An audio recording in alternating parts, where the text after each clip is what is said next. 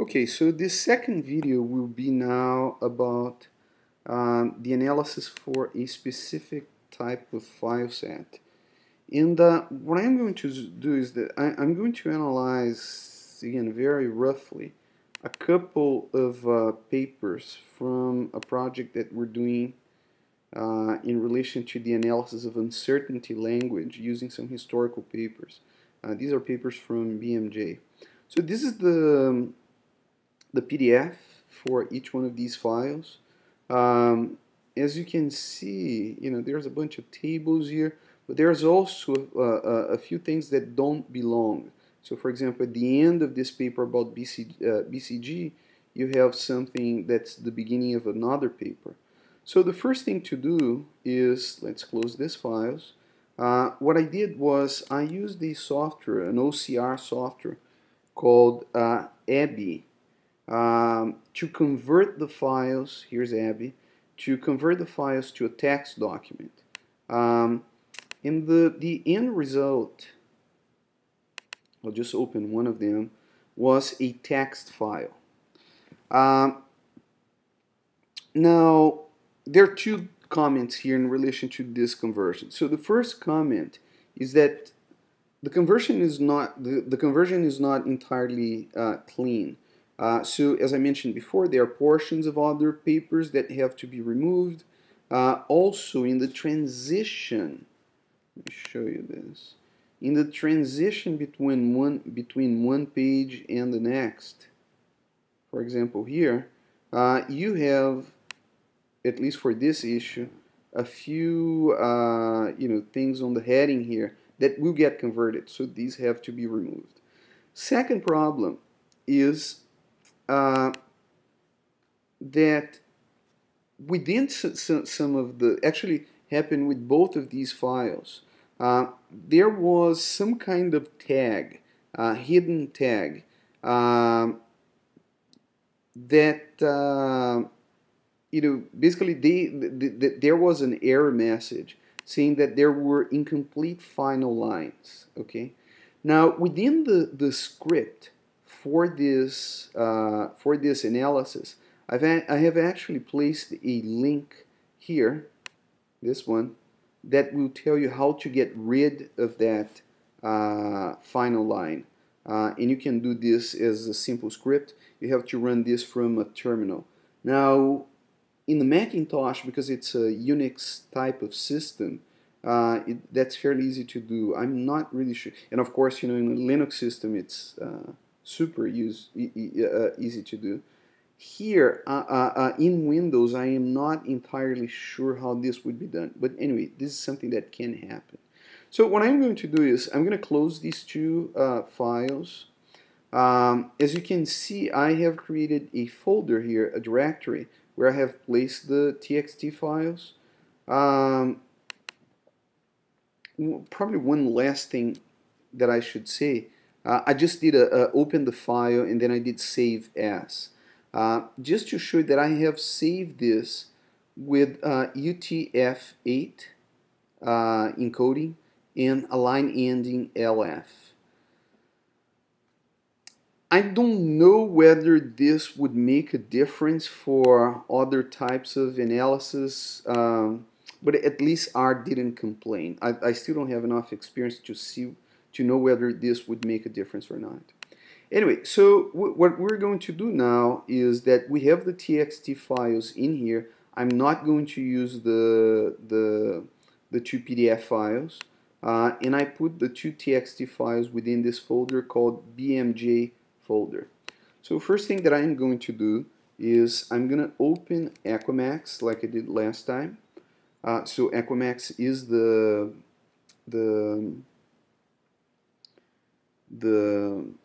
Emacs for the Mac. Ctrl+X F just to open my file. It's called bmj.r, and here you go. So I have this in one screen. I don't need this sketch anymore. I'm going to split the screen with the Command Alt 2. I'm doing this quickly because I explained this before. And then I am going to open a R section by Alt, which is the M meta, Alt X, capital R. In this, it it's asking me about the starting data directory. Desktop is fine, so I just say yes, and here you go. So now I have R here, and I have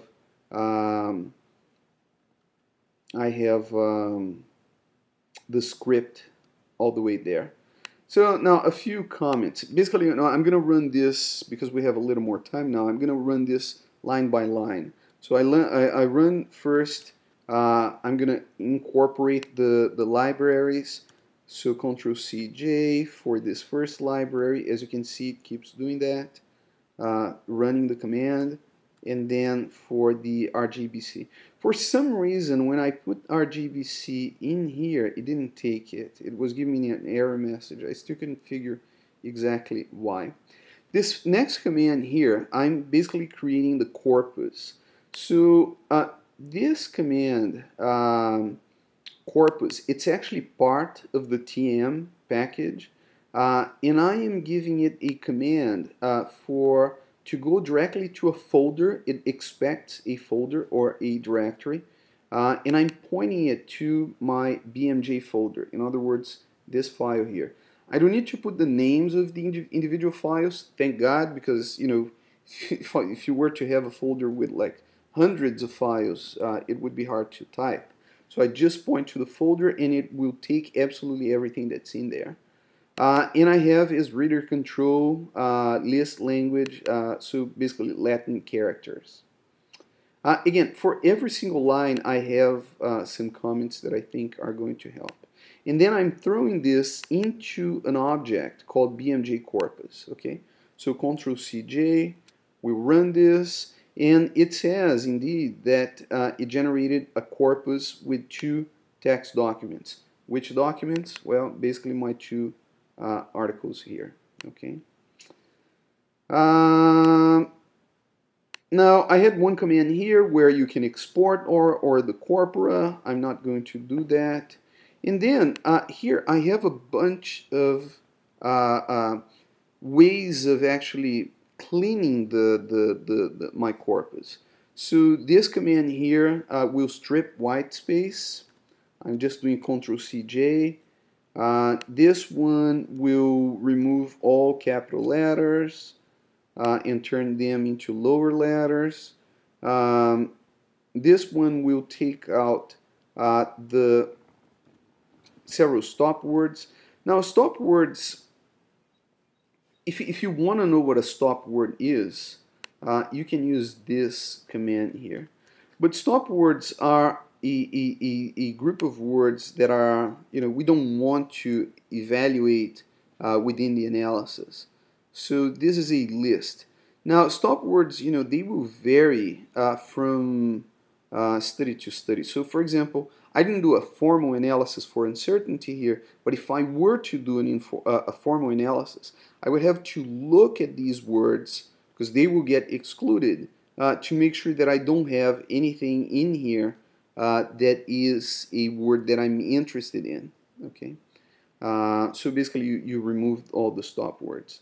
And then, very important, this step, it's called stemming.